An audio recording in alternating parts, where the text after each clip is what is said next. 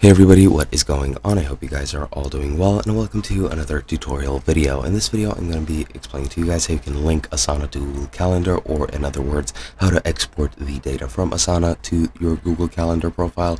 So let's get right into it. Now, as you can see, I'm currently on Assana and I'm in one of my projects, and within this project you're going to want to be exporting the data as I've previously mentioned. Now, of course, this should be a project that you're a part of, but pretty much if you're not a part of it, you won't be able to see it anyway, so that's kind of redundant by itself. But what you're going to want to do is to export the data, go up to your project name right over here and click on this downward pointing arrow called project actions. Click on that and you'll receive or see this menu.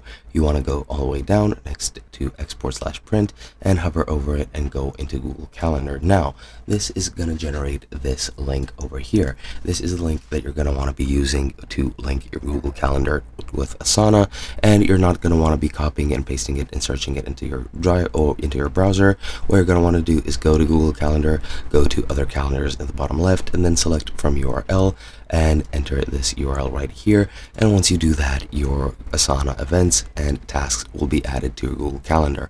I won't be doing that since I don't want to change my Google Calendar, but that is pretty much it. Hope you guys enjoyed, and I'll be seeing you guys in another video.